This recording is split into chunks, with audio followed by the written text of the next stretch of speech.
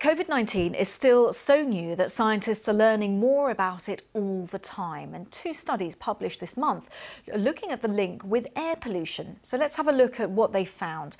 In the first study, researchers from Harvard University plotted the most polluted places in the United States onto the first map. The areas with the highest particulate pollution are in red. The second map shows deaths from COVID-19, and well, you can sort of just make out a correlation there. In fact, people living in the most polluted areas are indeed 15% more likely to die from coronavirus than those living in places where pollution is only slightly lower. Now, to a separate study which was looking at Italy, and it looked at the regions where coronavirus was proving most deadly.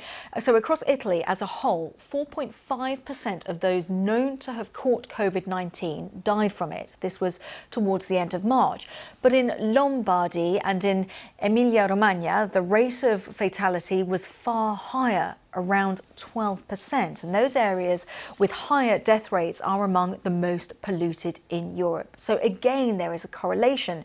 But can we know for sure if there is a link? Gretchen Goldman is from the Union of Concerned Scientists, which advocates for science-based policy, joining us live now.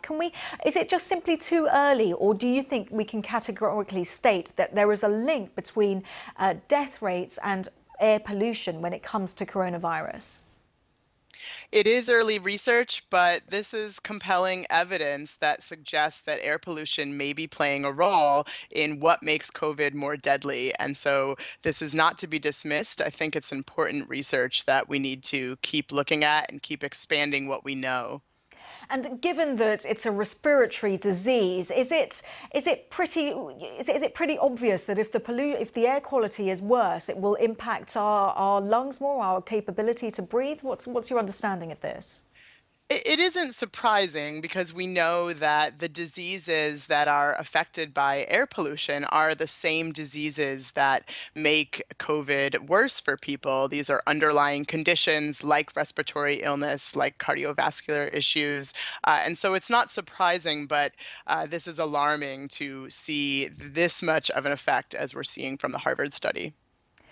What about, we're looking specifically, these two studies are looking at the US and also Italy. What about other countries with high pollution rates? I'm thinking specifically places like India.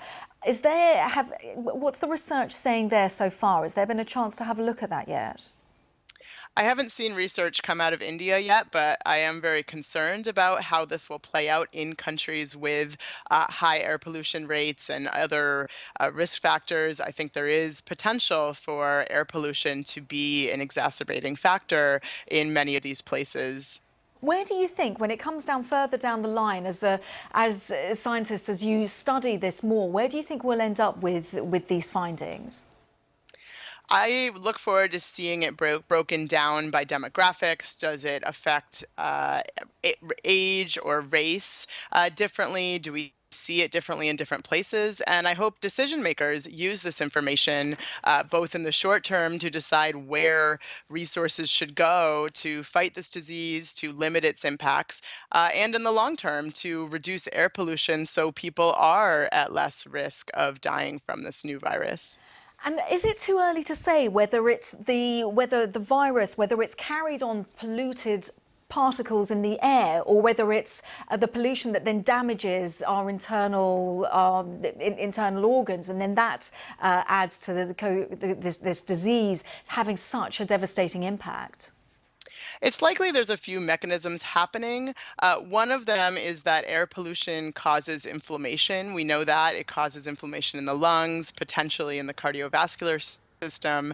And when you have inflammation, that makes it harder for you to fight a disease like COVID. And we're seeing COVID patients also it is harder to fight it when your lungs are experiencing inflammation, have a pre-existing condition or another irritant. And so it seems like it's a deadly combination.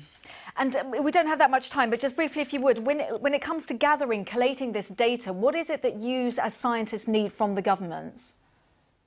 I think we need data to be collected quickly and systematically. We need to make sure that testing is done in a fair and systematic way. That helps us get good data sets to be able to study this. And the sooner that can happen, the better, of course.